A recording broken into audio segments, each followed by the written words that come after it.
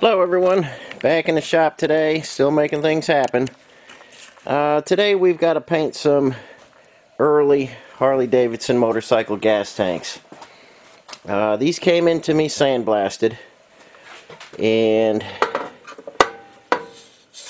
they're dented, dinged up. They need a lot of body work. I don't know what happened to that one. Looks like it got ground or dragged on the pavement or something. It's got a lot of deep lines in it.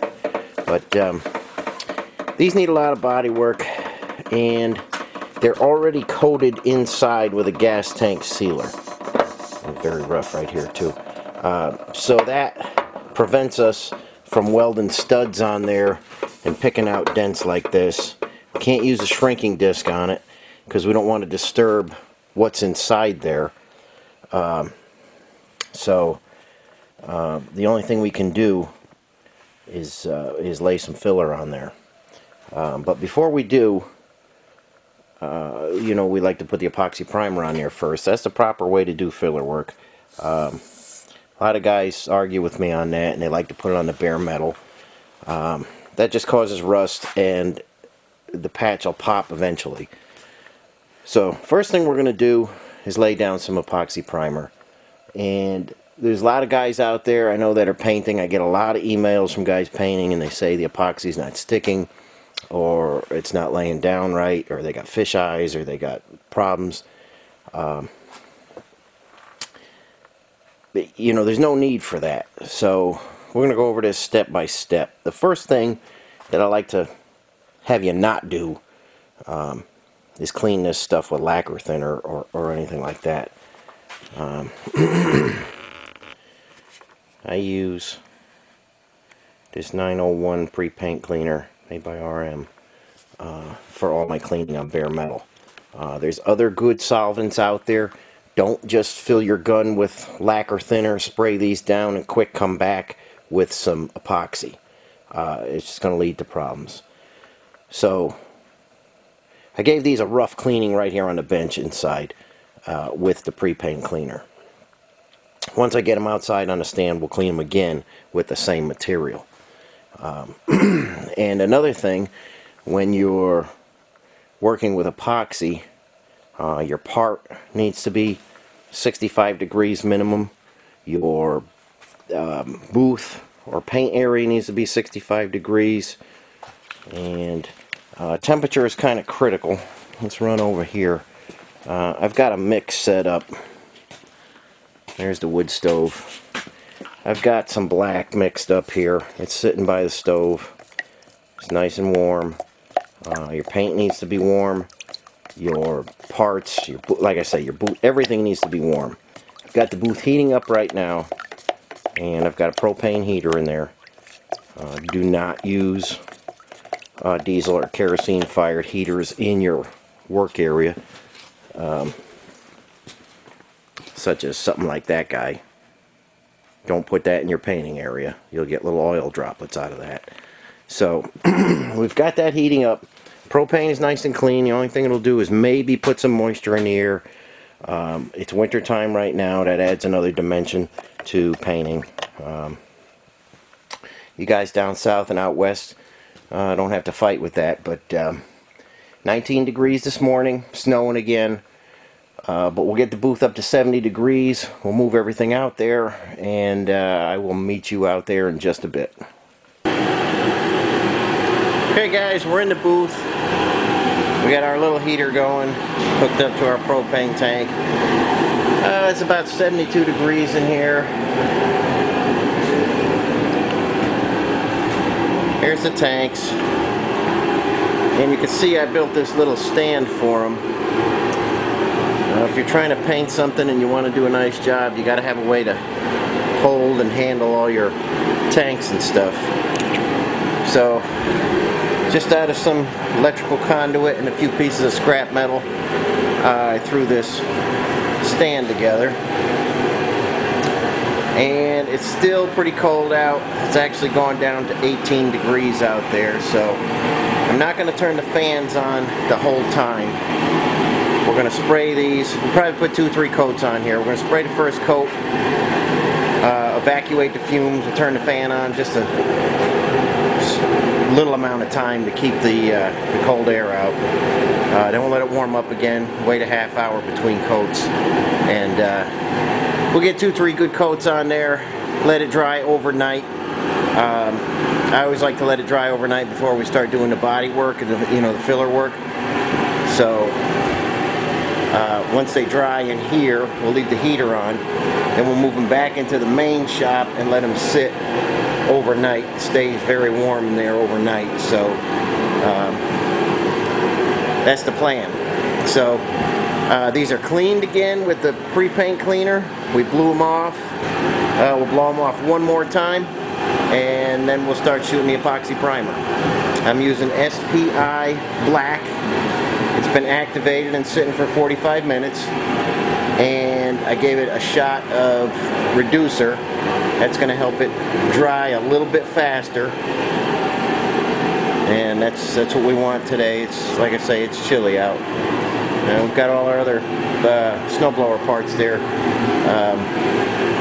That Jeep and fenders and hood and stuff under cover, and we'll get to squirting these guys next.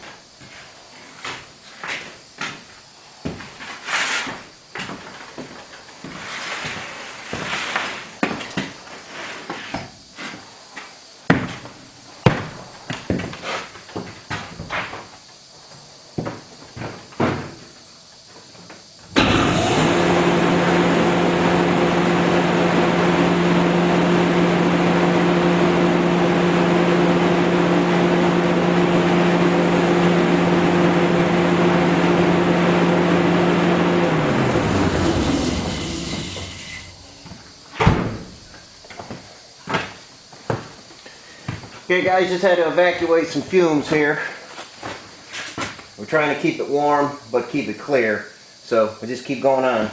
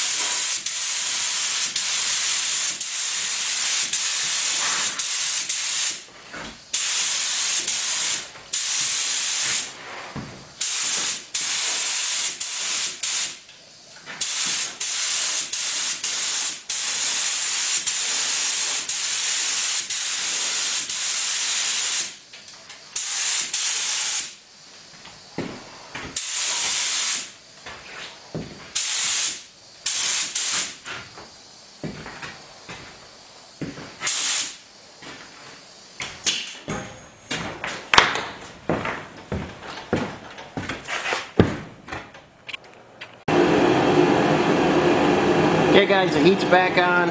We lost a few degrees. These guys are sitting here drying right now. We're going to go a half hour between coats. Should get back up to about 75 in here in a half an hour. We'll put another coat on, and we'll just keep doing that. Put a coat, let it set up, put another coat, let it set up, until we get 3 coats on there. Then we'll let them dry, and like I say, this evening we'll bring them in the main shop. So we'll just keep at it. I'm not going to bring you all the steps there, but same thing as we just did the first time, and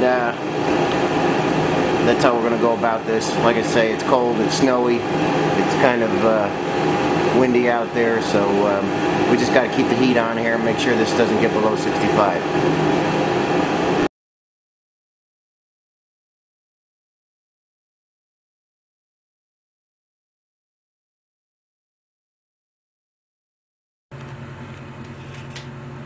Hey everybody, we're back on these early Harley tanks, and when we left off last time we had our epoxy primer on there, and then we did our filler work.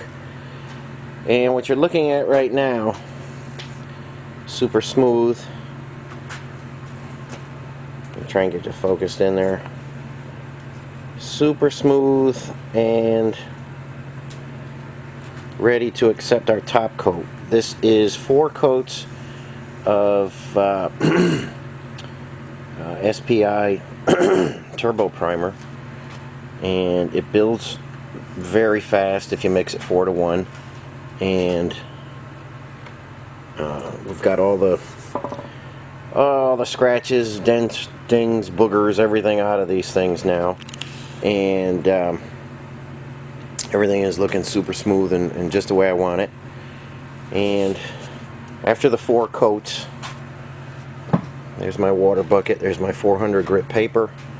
I always use Klingspor paper. I've been using that for years.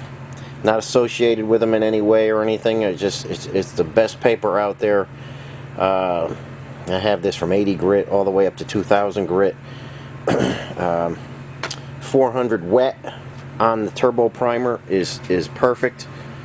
And after that, you know, we like to use the pre-paint cleaner. Like I say, don't use lacquer thinner or acetone or anything like that. I have the tanks right now in the shop. It's warm in here. It's about 70 degrees in here. The paint booth is heating up now as we speak. We're going to mix some single stage urethane black, and we're going to go after these with the finished color today. So I'm going to let the booth heat up maybe for half hour, 45 minutes, and I'll meet you back out there with the tanks on the stand, and we'll start laying some color down. Okay guys, here's our black single stage urethane, again from Southern Polyurethanes. It's a very nice black, super glossy, and the nice thing about it is when you paint a gas tank or something, this is super resistant to chemicals, so you won't get, you know, any streaks or anything. If you just go to and get enamel paint, or go to Tractor Supply and get some implement paint or something, I see a lot of guys do that. Their tanks look like hell after that, after they get a little gas on them. This is super resistant to gasoline. You can clear this if you want to the next day with the SPI clear. Once you see the gloss after you shoot it, I don't think you're going to want to clear it, but you can clear it. This is just a straight 4 to 1 mix. 4 parts paint, 1 part of the activator. I don't know if you can see on that, that's slow. Even in the cold weather, I like to use a slow activator. It just lets everything flow out real nice. And I use slow or very slow for just about everything, no matter what time of year it is. And once you get used to this stuff, you'll see what I mean. But, it really lays out real smooth. That fast or extra fast or something like that, that's just not where I want to be. So 4 parts paint, and we'll just tickle in 1 part of the activator right there. We'll mix that up and it's ready to shoot. No induction time, nothing like that. So this is ready to go. The booth is warm. The tanks are on a stand, and I'm using, which I do all my finish painting with, is a Iwata gun. 1.4 nozzle on that guy, and it's just the Iwatas seem to lay the paint down the best for me. There's a million guns out there. You can pick whatever you like. I shoot my single stage urethane with this gun. I have a dedicated Iwata clear gun, and that's what I shoot all my finished stuff with. Once you get one, you'll be real happy with it. They are fairly expensive. I buy mine directly from Japan, and the cost is much cheaper. Even with the shipping, it's still much cheaper than some of these crazy paint supply houses or anything. So if you're in the market for an Iwata, just shop it around, because the prices are everywhere on those things. They are expensive, but they are worth it if you're doing any kind of quality painting. Okay, I'm gonna filter this through, put it in the gun, and head out to the booth. Alright, it is super warm in here right now with the heat on. We're going to lose a lot of that once we clear the fumes out with the fans. But the tanks are on the stand. I think you can see that. And that's one of the best tips I can give you as far as painting something. Make sure you can hold it and you don't have a mess when you try and flip it. A lot of guys might try and put these on a bench or something and paint them and then flip it, and you'll get, you know, glossy spots and dry spots. You'd be chasing it around. You might try and hold it from a string or a chain or something, and then as you're painting it, it's swaying and it's moving back and forth, and you're not getting even atomization on the surface. So like I say, it only took about an hour to make that quick stand. Well worth it. We could paint every area on there, not have any trouble. Patience goes a long way when you're trying to paint something and do a nice job. And we want these tanks to look nice on the bike, so we're giving it our all. Alright, I'm going to try and get you some shots of the black going down. We'll see how that works out. And I'll try and get some shots without messing the camera up.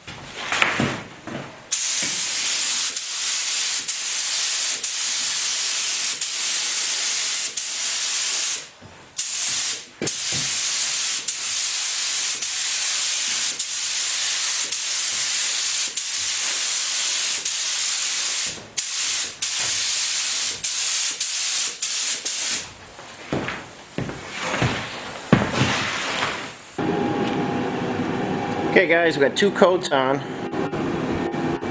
Try and bring you in there. I think you can see my reflection in the camera here. Nice and glossy. You can get by with 2 coats without any trouble. I think I'm going to lay down a 3rd coat just in case I want to cut and buff these.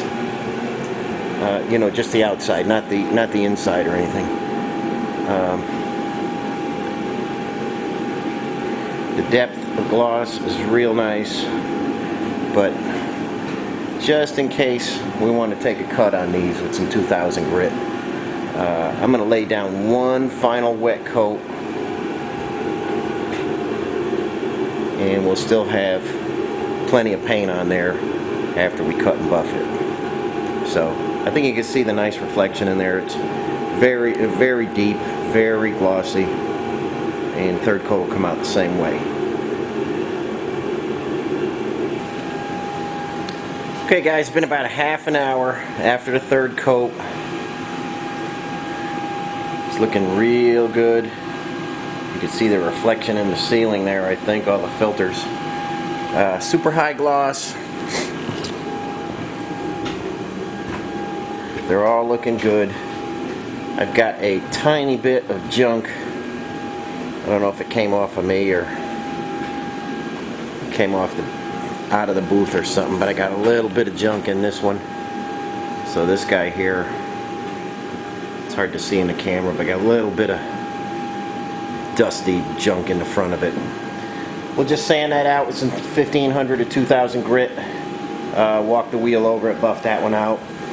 The other three, I think they're looking absolutely perfect.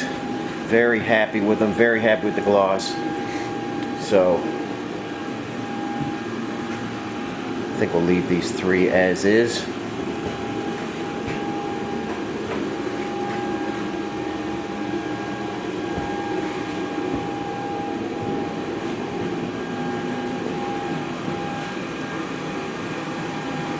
So I've got the heater on low.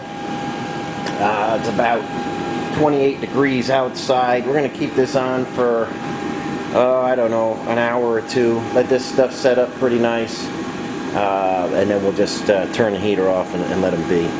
But it's always tricky painting in the winter. Everything's going against you. But if you take your time and you're patient, you can get very good results. So we'll just leave that guy just idling along there for a little bit. Should have enough propane left, I think, to get that paint set up real nice.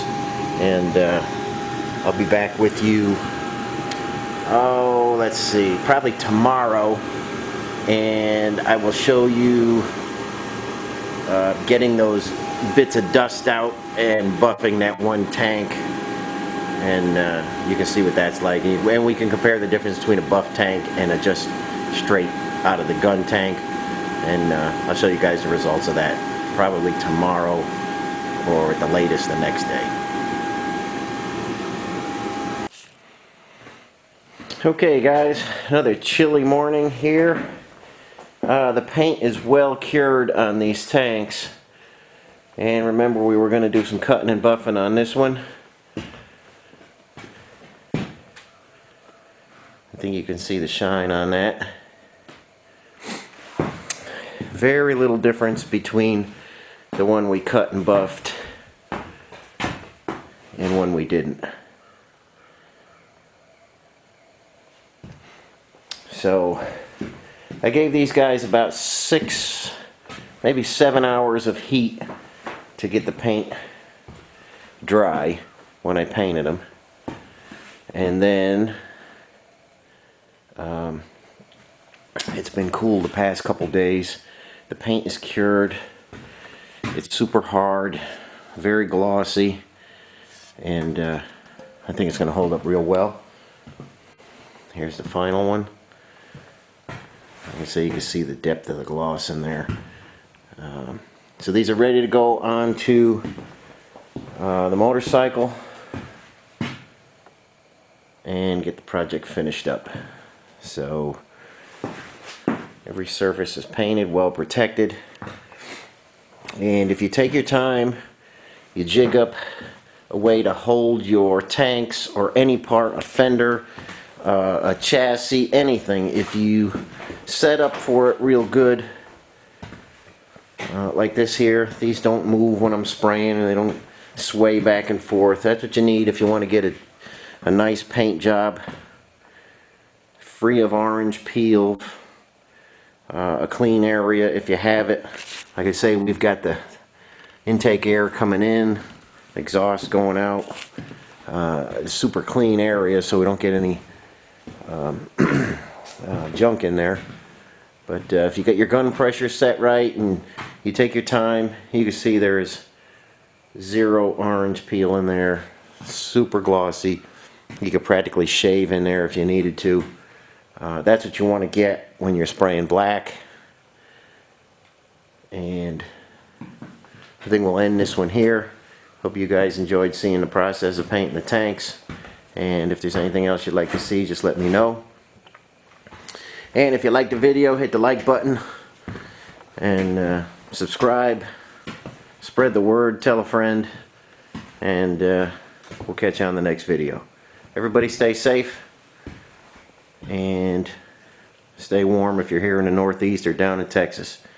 Okay, we'll see you.